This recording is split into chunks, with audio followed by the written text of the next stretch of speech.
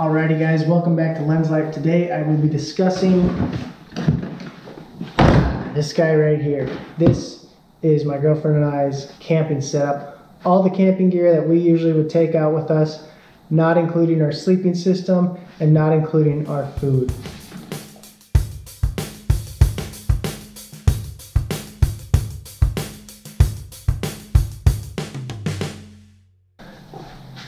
So to get started, I'm actually going to put this guy on the ground. We just got back from camping, so it's a total mess in there right now. And that's why I'm going to take it out right now, show you what's in it, and then put it back in a more organized fashion. So I'll start out. We got our simple cook system. And that includes, here we got the two Stanley systems and our Coleman stove. On top of that, we have a easy pan to use, and I'll explain why in a moment. A chamois for cleaning. A nice skillet that we can use, making pancakes, stuff like that. Some Dawn dish soap and some hand sanitizer. Our hand sanitizer is actually in the front of the Jeep right now because we were just using it. Usually that would be in this bag as well. And I have the hand sanitizer and the Dawn dish soap here wrapped in tape just so that it doesn't spill everywhere and make a total mess. We're going through here. So the Stanley, this is I think called like the camp set. I don't know, I'll put it down in the description so that you guys can check it out. This basically comes with 4 plates, 4 bowls, a nice spatula, clamps together. I don't usually use it that much, but nice to have. And a spoon, a large stir spoon. So that's nice. It also has a normal pan that would come on top here and fold down. Not sure where it is. Maybe it's at a past campsite. But so we tossed this one in there instead. This is just an old one that we had around the house. Works great. Actually just used it this morning. Next up we have a cutting board. As you can see, we've used it a few times. And 4 sporks, because nothing says camping like a good spork, right? Then we have a hot pad or a hot thing to grab, you know, this guy out of the fire maybe. As you can see, we've used before. And then this is something I thought was awesome. Is actually a drying rack. So after you've donned and washed your dishes, you can actually post it up just like this, even the bowls as well, to dry them out. Which I'll put together right now for you to see. So as you can see, very great design for drying your dishes. Alrighty, moving on. Obviously we have a huge pot here that can be used for boiling potatoes, which we've used it in the past for. But it also works as a really great storage system for putting all this stuff away. And then a lot of you guys have seen this before. This is like, I think it was 12 bucks or something. I got it from Cabela's. And this works great. It's got that pinch handle design. And the lid here. And then just 2 cups in the middle. And now I have seen people put burners in here, as well as been able to fit a small propane tank. So that's another option with this, but we mainly just use this for making our oatmeal in the morning. Put that back on like this, and you can clamp her shut. Easy enough, really compact, nice to have on hand. We used it in the fire this morning. As you can see, it that's kind of coat that it gives it when cooking in the fire. This pan will usually only cook on our Coleman, and I'll show you that next. I'm just going to wrap all this stuff up quick.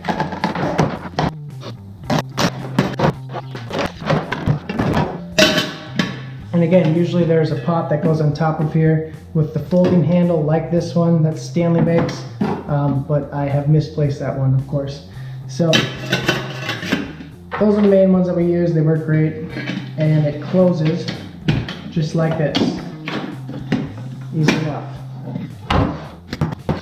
So again, a skillet, pretty straightforward in how we use this. I'll show you though on the Coleman stove.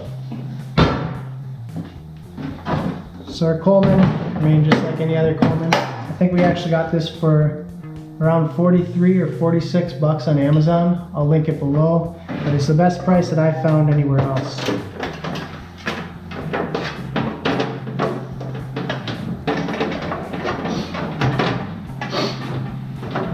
So it sets up just like this. We have a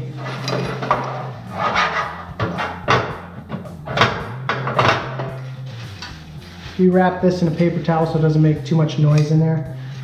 This is pretty much your spout for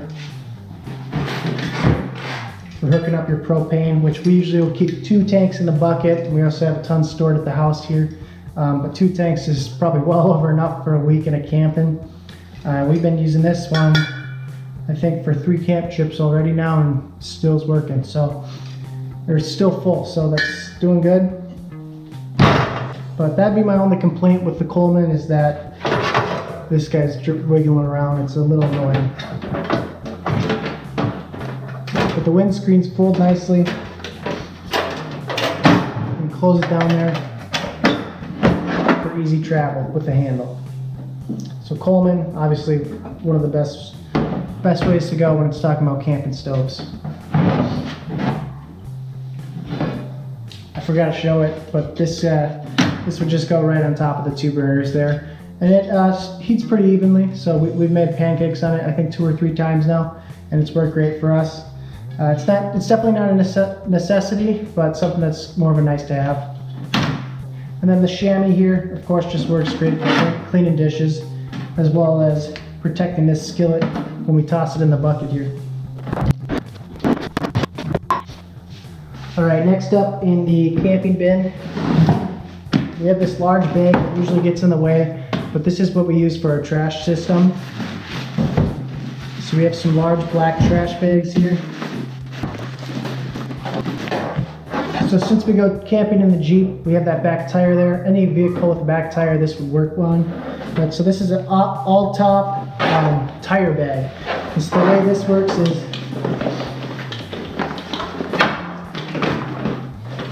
use these straps here, and you can lock it down on the back of your tire, and you can toss the trash bag right in there, and it works great. There's holes in the bottom so liquid can run through. But basically we put our trash bag in here, wrap it on the sides, and close the top when needed, and we'll take the trash out or put it away at night to avoid any friendlies visiting us. But this works great. I'm not going to put it on my tire right now because my tire is very dirty. But a great way for a trash system while camping. Next up, we have our tools. We have a Gomboy saw, a very simple hatchet. This is the survivor knife. You have seen it in a past video. I will be doing a review on this and how I built it, so you guys can kind of follow along. But basically, you got your Marat knife and your fire steel, and a ton of other essential emergency items in here, just because. But this is a knife I'll usually carry right here on me while camping. Easy hatchet. It's been sharpened a ton of times, so I could probably go for a new one by now. As you can see, it's getting worn here from slamming through some wood for our fires. This one's not necessary to have in here, but I like having it. It's a Gomboy saw, and this works great. Cuts through wood like butter. And it's on the pull stroke. A lot of people don't know that. When you're using these, it's on the pull, and that'll speed through the cut a lot better. Instead of putting force, that'll just dull your blades a lot quicker. And this has the locking system here. And I usually just try to keep this in the sheath at all times. Not an essential again, but a nice to have counter assault. I think I just got this for like 20 bucks at Gander Mountain. This guy works great. Swipes right out, just bear spray. Release the tab like this here, launch the button, and I think you're good. So it looks like the range of this product is 25 feet, which is pretty crazy for some spray. And the whole canister will empty in about 5.5 seconds. That's also a nice to know thing. So this works great to carry around while camping, especially if you're in an area that has a lot of bears in it. So this is, again, just a nice to have. And I'll usually keep this in the backpack or in like a water bottle pouch when we go hiking. Not necessary, but nice to have. Haven't had to use it yet, so that's good. Next up, we got some cotton balls that are soaked in Vaseline. I learned this from a channel, I believe it's the Sensible Prepper. I'll put his link to his channel down below. This is a great idea, and it works great as a fire starting source. And just some old newspaper. Next up, I got these, they came in a pack of 4. I just got 3 of them because I keep one in the bedroom just in case. But these 3 camping lights, I keep them closed with some electrical tape here. But all you gotta do is slide them open. And they're pretty bright at night. I do not like how blue the light is, but that's all right. Easy to use. We can close it off to adjust the brightness of it. And we'll usually hang one of these inside the Jeep, and we can station 2 of them around for at night. The way these are charged are, looks like three AA's there. They say these are waterproof. We haven't had it rain on us yet, but I'm assuming they'll hold up. Although now that I see the seal at the bottom, I don't have too much faith in them fully being soaked for too long. But again, this is something that works great. I think we got these for like 12 or 14 bucks on Amazon. I'll put the link down below. And it comes with 4 of them, so you know. Next up there are E&O hand mocks, or is it Eno? I'm not sure what the name is. Anyways, they work great. These are straps that you need, and this is the double nest hammock.